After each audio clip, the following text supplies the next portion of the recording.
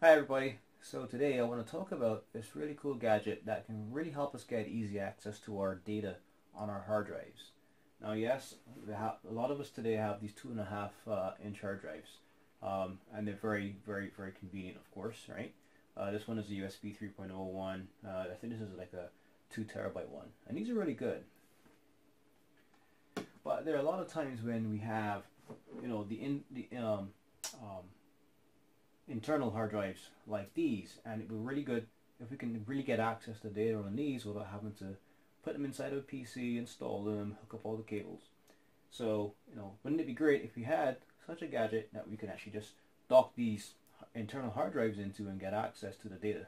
Well, introducing the Orico. This is a hard drive dock, and you can actually put 2.5 or 3.5 inch SATA hard disk drives in these things, and of course it connects back to your PC via USB 3.0 cable, yeah, company called Orico. So let's check this out in a bit more detail. So here she is. That's what she looks like, and as I said, it's USB 3.0, and it can actually hold 2.5 inch or 3.5 inch SATA hard drives, and it's a dock, right? So it's designed for you to get easy access to your data on your internal hard drives,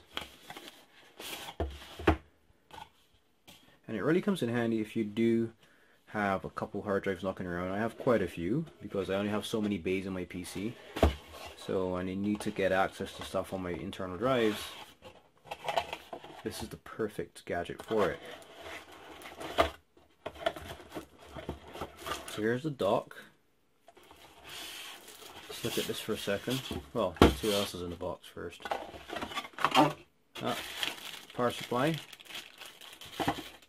And USB cable, of course USB 3.0.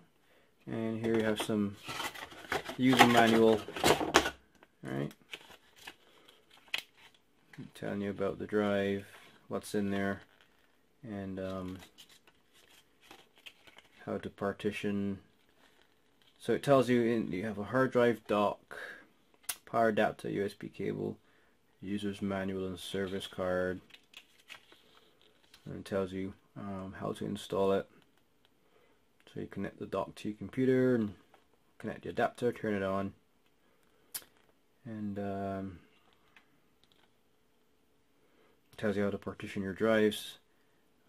If it's larger than 2 terabytes, you do one thing. If it's less than 2 terabytes, you do another thing. And of course, this does work for Mac as well. Forgot to mention that. So if you're a Mac owner, you can use these as well on your Macintosh computer. So it just tells you everything here, all the instructions, how to format and things like that.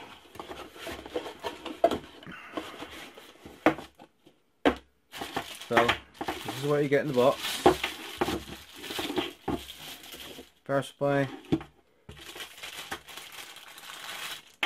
USB cable, and the dock itself.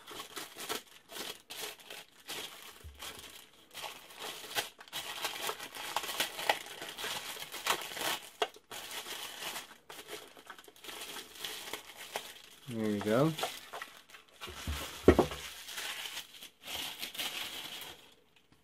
Okay, so this is what you get. So of course we want to see this in a bit more detail. So thank you. Power supply, you can go over there. Thank you cable, you can go over there as well.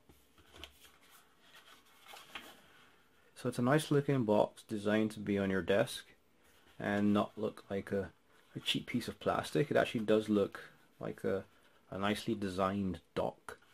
You have the Orico logo there. Orico, leading technology. SATA HDD docking station there in plain English. Nothing on the sides here. The bottom, you have nice rubberized feet, which is very important. You don't want this to slide off your desk and damage your hard drive. And then it tells you here the size hard drives that you can hold, through to 2.5 inch and 3.5 inch. And of course it's USB 3. So at the back here, here's a USB 3 connection, and that's your DC port there for your adapter and your on-off switch. Now the on-off switch, it's a press button switch, it's not a rocking switch. Right, very simple mechanical switch, and you hear the click when it's turned on.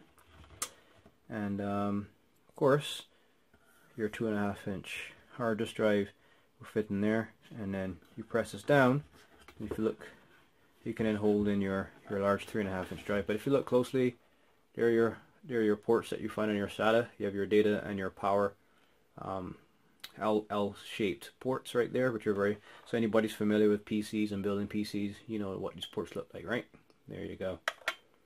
And it's a nice clean look, and this is actually a spring door. You let it go, it opens up. So here I have my MacBook here, just as a reference point, so you can see how easy it is to install this thing. And here I have a 1 terabyte Barracuda internal drive. I haven't formatted it yet. So actually, as you can see, this is a SATA drive because it has the same power and data ports right there. And these are male connectors, obviously. That will fit into the female connector in here. Alright, so to use this, the first thing you should do is you put your drive into the dock first. Right?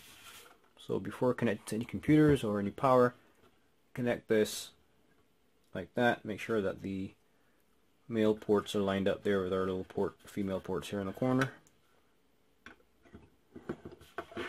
Just sideways so you can see like that.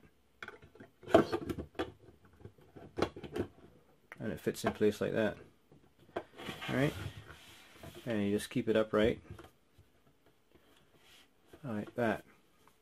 Right, so then what you do next is, here's your power supply. Before I plug this in, what I recommend you do, you get your data cable first. Let me just take the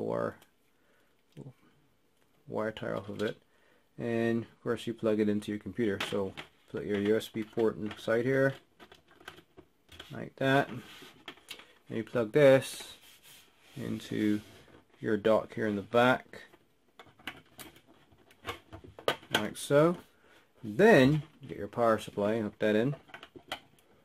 Then you turn it on, and then you can actually see it on your your Explorer, your File Explorer on your PC, and then you can go ahead and then format the drive, and you can then start using it. So that's the setup in terms of cables and the steps. So step one, put the drive in the dock, then connect up your data cable to your computer, then you connect your power, and then you turn it on. There's a switch at the back I showed you here. Just press this here to turn it on. There's a LED there, status LED. It tells you when it's reading and writing and all that. And then you just use the hard drive on your computer like a normal external drive. So okay, so I have my setup here. I have my hard drive in the dock. I connected to power. As you can see, there's an LED that's on, and I have my USB 3 connection here. I'm just going to put it inside of my MacBook here. Now I have, of course, Windows 10 as well installed on here, so we're just looking at a Windows disk management program. So I connected it. As you can see, light is now blue, and the PC has detected the drive, and there it is. So this is a 1 terabyte drive. So what I'm going to do now is right click on here. I should be able to just format it. I'll allocate this disk. Let's see here. So I just go here, right click, initialize disk. Yes, I want to initialize this disk before the disk manager can access it. I don't want to set this up as a master boot record, so yeah. So now it's allocated and it's online. Now I simply right click. I'm going to create a simple volume. Go into the volume wizard. I want the maximum space allowed. Yes, give me the maximum. And assign drive letter D. Yeah, why the hell not? And let's just format this as NTFS. And let's do a quick format. And yes, finish. So that's formatted. So now I have a fully functioning drive, and it's here I can start to add my media, my videos, my pictures, whatever, do my backups directly onto this. I would actually recommend and this is just me, I won't just take it out like that when it's reading and writing, because you know I'm just paranoid that way. I would actually turn off the power switch on the back first, and then I would then take the drive out of the dock. Right? Some simple common sense. So guys, I hope you enjoyed that video. So one other thing too, these devices also come, you can actually get these as doubles. When I say double, you can actually get 2 of these ports in one dock, and that's really comes in really handy if you want to copy the entire contents of one drive to another. You can just, it's like a toaster, right, with 2 slots. You just put both drives in, the full one with the data, and then the other one which is a blank one, and then you can actually do full copies. So anyway, if you're interested in this, check the link below this video, and you can learn more about the Orico dock, and if you want to buy them as well, you know, you can buy them through that link as well.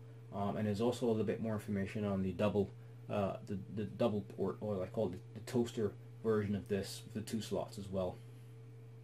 Okay, so until next time guys, feel free to like this video if you like it. If you have any questions, feel free to ask me, and yeah, and don't forget to subscribe.